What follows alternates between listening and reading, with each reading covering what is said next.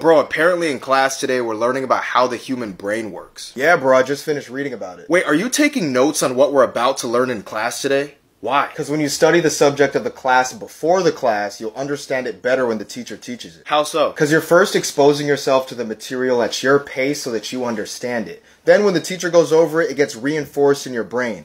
Plus, when you're studying on your own and there's something you don't understand, you'll get another perspective from your teacher. Good point. I'm gonna do the same. It's a good thing I follow you, dude.